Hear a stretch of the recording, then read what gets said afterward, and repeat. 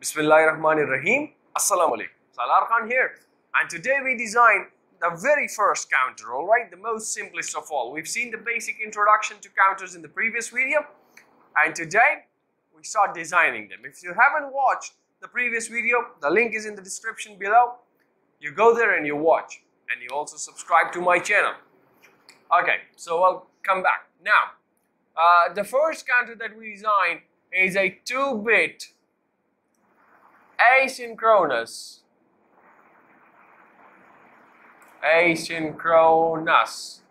up counter.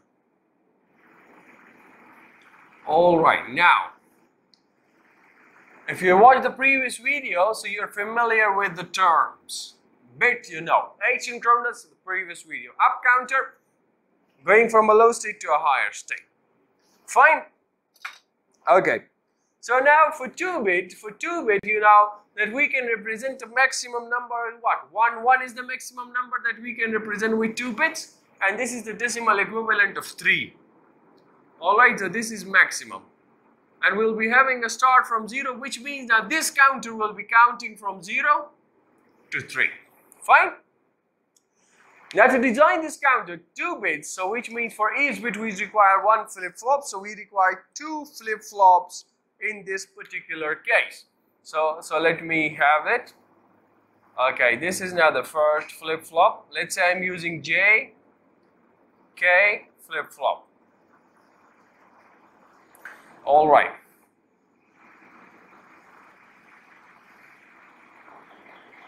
J, K, Q, Q complement. Now the clocks. So this is the clock. This is the clock.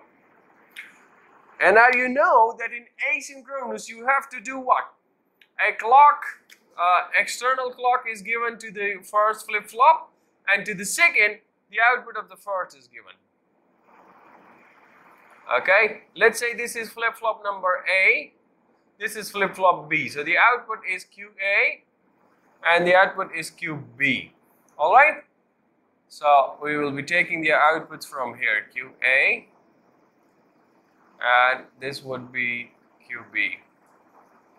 This is our output of the counters, alright, in which QB will be the most significant bit, alright. QB is what? Where should I write? I write it over here. QB is the most significant bit and QA is the least significant bit. Alright, now you do what? You give all the inputs a logic 1. Alright, let's say this J, okay, K, and this J and K. They are all given the same input, that is logic 1. Now you know when they are given the logic 1, so it will do what? It will perform the toggling operation at the output, alright? Now, this is drawn, okay? Now we do what? We draw the clock pulse, alright? So let's say we have it like this. Okay.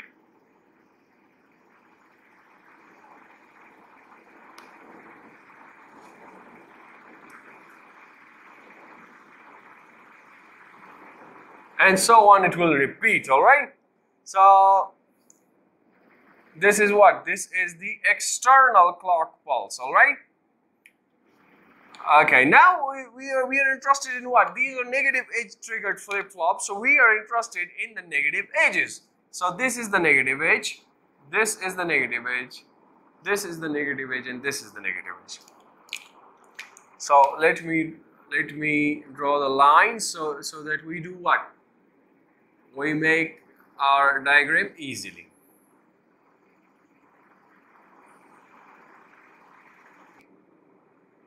Alright, now let's say this is the falling edge number 0, this is the falling edge number 1, number 2, number 3, and let me draw one other, okay?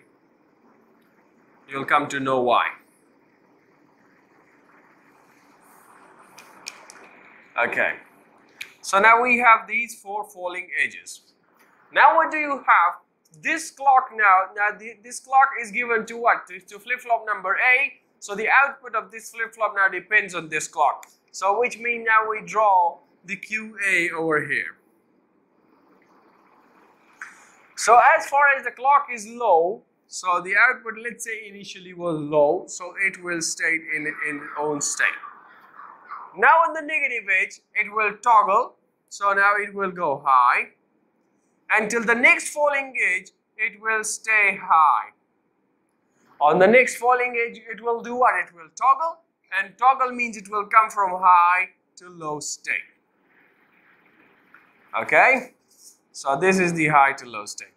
Now again, as far as the clock hasn't reached another falling edge, it will stay low. Again on the negative edge, it will toggle and it will go high till the next falling edge, and the same process repeats on the negative edges. Now this is the graph for A, alright? So I a little came down over here. So let me come here, okay? Now what do you have? Now this is the clock for the next flip-flop, that is the flip-flop number B. So which means the flip-flop B will again operate on the negative edges of this particular clock pulse now. Fine? So because this is also negative edge trigger, so I draw the QB over here. So let's say initially it was low as well, so this is the initial state. Till the first falling edge arrives, it is 0. At the falling edge, it will toggle and it will go to a high state. Then till the next falling edge, it will stay high, and at the falling edge again, it will toggle, which means it will come from 1 to 0. This is the 0 state, and it will stay low till the next falling edge has arrived. So this is now the falling edge for this flip-flop. Now if we have another flip-flop, so now that will operate on this particular edge, which we'll be seeing in the next video, right? So this is it. Now this is the diagram for it. Now let's say if I draw the truth table for it, alright? Truth table. So we have the inputs as, we have a clock. Okay, clock. We have QB and we have QA. Alright. Now if the clock was 0 initially, let's say at this state the clock was 0. So we have Q what? QA is 0 and QB both are 0 till the first negative edge, okay? So we have both zeros. Now when the first clock pulse arrived, which means the first negative edge arrived, this one was the first negative edge. So QA got high and QB is still low. So QB is still low and QA got high. We are at this stage now, okay? Now we reach this stage, which means the second clock pulse has arrived. The second negative edge has arrived, alright? Okay, now what do we do? The QB goes low, and what happens to QA goes low and QB goes high. So which means we have QB as 1 and QA as 0. The third, now that we are at this stage now, so the third clock pulse, the third negative edge has arrived. Or if you, okay, and sorry. So what happens is that QA is still high and QB also goes high. Or did I make a mistake in the previous? No. QA goes high and QB is still high, alright? So QB is still high and QA goes high. Now we are at this position, which means the fourth clock pulse has arrived, and now at this position you see what? That both QA and QB have gone low. So the state where you get a 0, 0, this is where you need to stop. So we've started 0, 0 and it is going back to 0. Now if another clock pulse arrives, it goes back to 0, 1, then 1, 0, then 1, 1, and this will repeat. So which means we will omit this state. Alright, now we don't study this state, and that is why I told you that I'm drawing this, so that both have gone low and we are not interested in this. So for the 2-bit counter, the maximum count is 311, so that our area of interest was still here. All right, this is it. Okay, now I told you something about the frequency divider. All right, in the previous video, frequency division. Frequency division. So let's say now the time period first. So the time period of the clock is this one.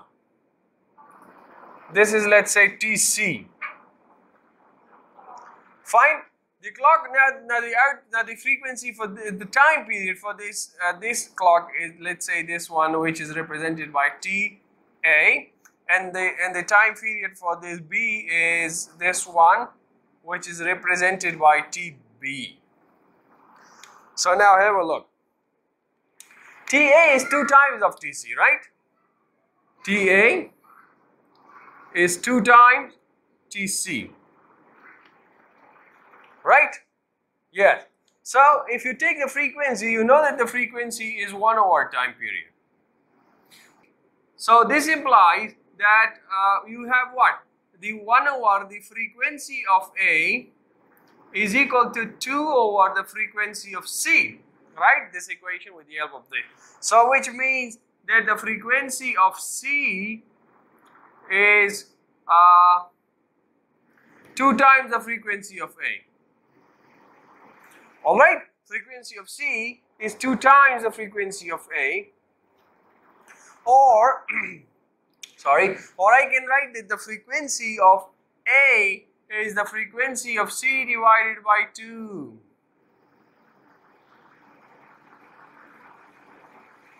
So which means at the first flip-flop you have the frequency divided by 2.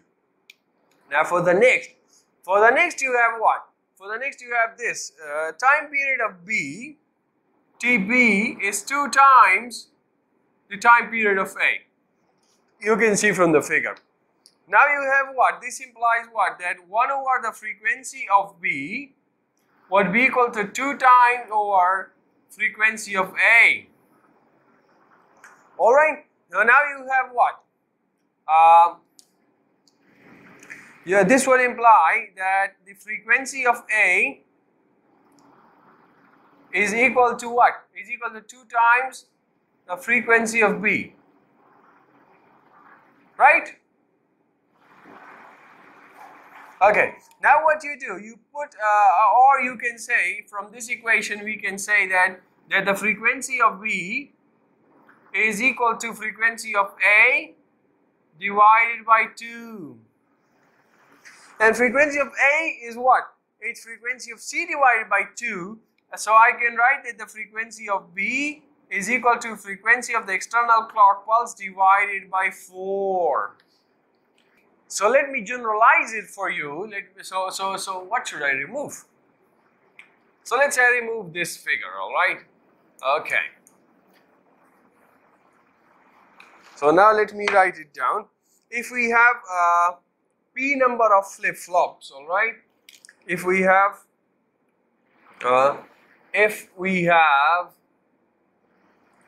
P number of flip-flops in which J and K both are 1 and they are also negative edge triggered, the clock frequency is divided by 2 to the power P at the final output, alright, at the final output. As in this case we had 2 flip-flops, so which means the final frequency would be equal to the external clock frequency divided by 2 to the power 2 is 4, and which we obtained over here, that the final frequency was FB and the external frequency was FC, so that was divided by 4. So that's all about it, okay? And that's all about this lecture also, okay? So see you in the next lecture very soon, inshallah, probably with the 3-bit counter. Till then, take care of yourselves and everyone around you. Goodbye.